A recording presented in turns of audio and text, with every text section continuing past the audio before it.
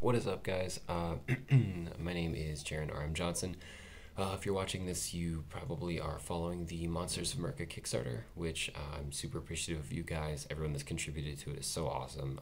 It's been an amazing experience. I kind of wanted to give you guys a little bit of a transparent look into what this process has looked like. I know during the 24-hour live stream that we just did yesterday, I had a lot of people that were asking about publishing their own indie RPGs, different crowdfunding aspects, and things like that.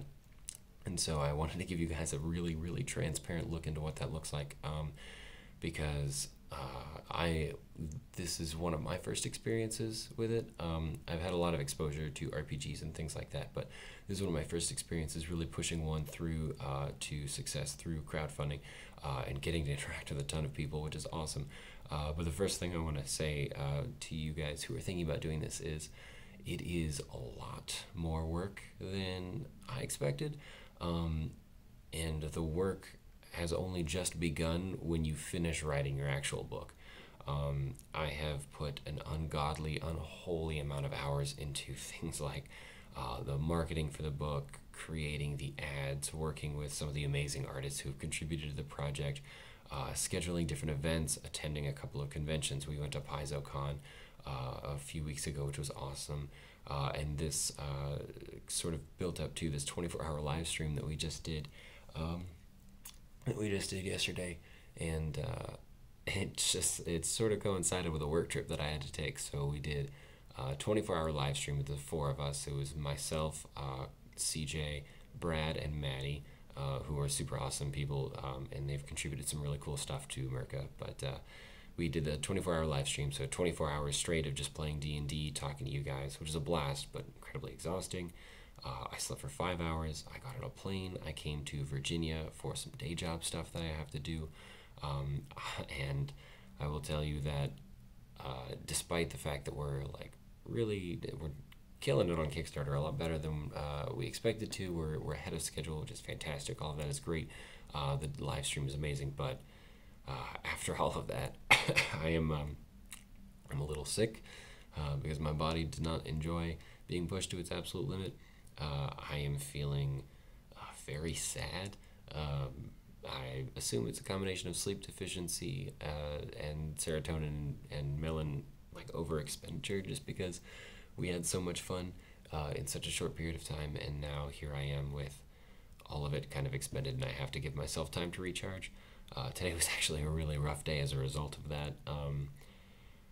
Plus, having my project be in the public eye opens the project up to a lot of criticism. Speaking as someone who has done a lot of creative writing previously, I'm used to getting criticism from folks whose opinions I trust, whose opinions I value, people that are both close to me and people whose work I appreciate. I've sent my work to them and have them review it, and you don't always hear what you want to hear, but you always hear something useful. Having something that has gained some traction outside of just the network that I'm promoting it in is a first for me.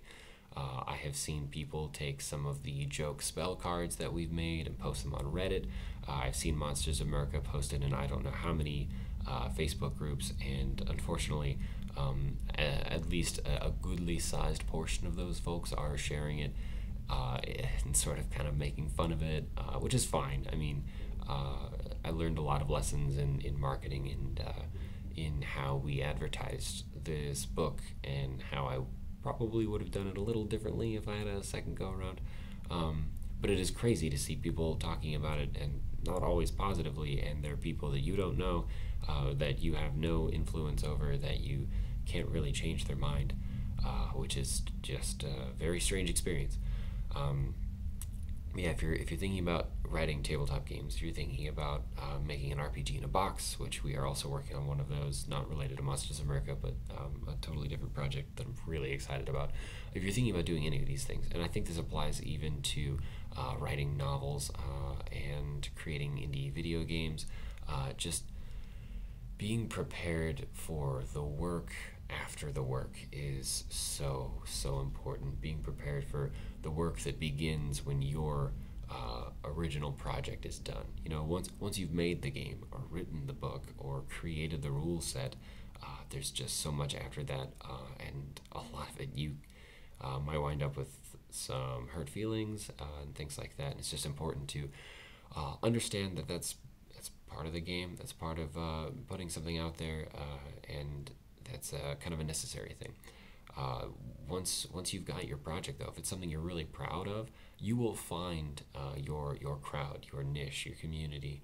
Twitter is a great place to connect with people, network, and find people who have shared interests and share your project with them. I have found an amazing support network on Twitter with a couple of people in specific. Some of the guys that run podcasts like Evil Zombie and Nerdy People Play D&D. Swords Fall has been super supportive of the project, and they're just super awesome. I actually really love them. But yeah, just get out there, get feedback, understand that it's not always going to be what you want to hear. Keep your chin up even on hard days, even when your emotions are totally down in the dumps, which is definitely me today. And understand that just because you don't see people struggling doesn't mean they're not. Just because you see these indie writers and these creatives, and it seems like they're living this lavish, like super successful, they're constantly going to cons and networking and talking to people, and it seems like they're like all about like just 100% success all the time. You're seriously comparing their highlight reel to your like behind the scenes, and it's just not a fair comparison. So that's sort of what I wanted to communicate was, here's a behind the scenes. I just sat in the shower in this hotel room for like probably an hour, and the first 30 minutes of that was just sitting there, the lights off, just trying to unwind and unravel my thoughts and like just completely zone out and have even the briefest period of time where I am not actively working. Excuse me, if you're anything like me, you're probably someone who wants to like go all the time, constantly be involved in projects and constantly push things forward, which is cool, but also self-care is so important. I'm gonna wrap this up. I just got some food delivered, and I'm super hungry because I slept for 5 hours, and then I was on a plane, and then I got into the hotel room. It is like 11 o'clock, and I have not eaten yet. So I'm going to go eat. And I'm going to toss this up on YouTube, post it around on Twitter, and you guys can watch it and enjoy. Thank you guys so much for being a part of this journey. It has been super awesome, and keep creating. Do what you want to do, because that's what life is about. Later, man.